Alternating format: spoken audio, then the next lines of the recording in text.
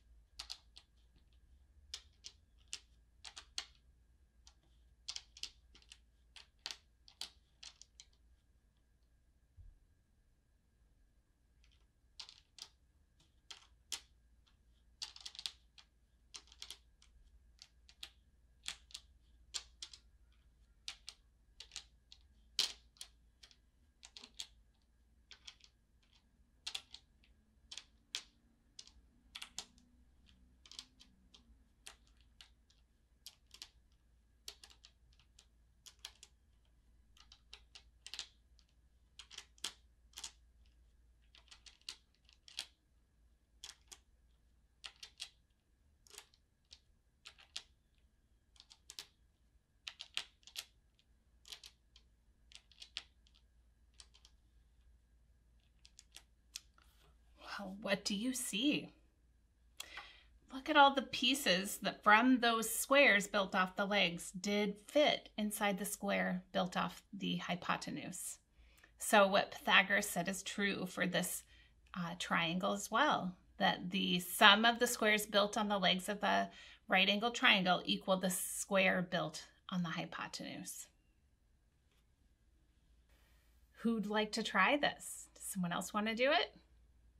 I want to take another look at this plate today because I noticed something about the sides of these triangles, this triangle. I can see here that this leg of the triangle has a value of 1, 2, 3 of these units. It has a length of 3. And here on this side, this leg, I can see a length of 1, 2, 3, 4. And the hypotenuse, I can see has a length of 1, 2, 3, 4, 5.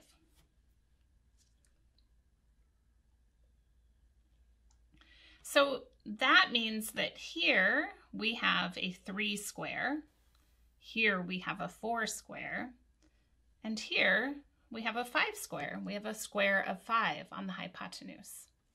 Let's write that down a little bit. So Pythagoras said that the sum of the squares built on the legs of a right triangle equals the square built on the hypotenuse.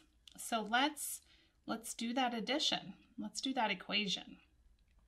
That means we have a 3 square here plus a 4 square equals the square built on the hypotenuse, which is a 5 square. Let's see if that's true. We can do that with arithmetic, can't we? What's the value of 3 square? It's 9. And the value of 4 square is 16. And the value of 5 square is 25. 9 plus 16 equals 25. That's true. So Pythagoras was right.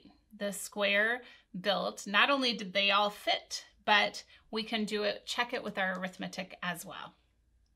I wonder if it's true for every right triangle. You might like to find that out.